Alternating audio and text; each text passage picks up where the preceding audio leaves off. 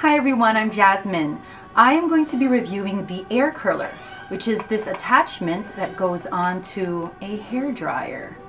Looks weird. Make sure the nozzle is in the direction you want the curl to go. Your hair should be damp, which mine is. I already added on a heat protection solution to my hair. You split your hair down the middle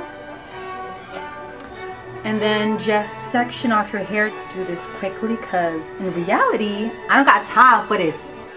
Whatever. I look like I'm from Denmark or something. So little sections, even little sections. Come on! Here we go. Medium heat. And then 10 to 20 seconds with cool air, which is pressing that button. If it pops up, you're supposed to just push back in. Let's see how that worked.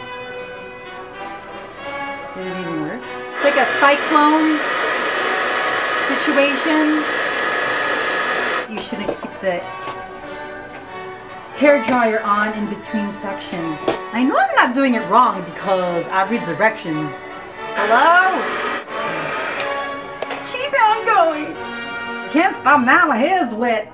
Another gun. This is like a real trial.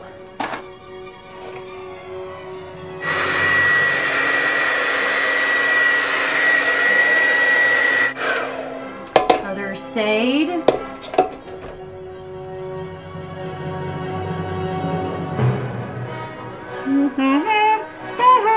I need elevator music or something. Woo, hot. Woo.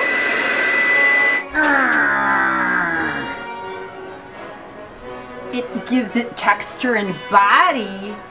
See, now I know why they want the roots dry, because it only does the tips. I don't know if that was how it was supposed to be. Will I keep it? Why not? I'm too lazy to return it. Instead of drying your hair and then curling it again, a lot of stuff. Cuts the process in half-ish. Instead of straight hair, you have mermaid hair.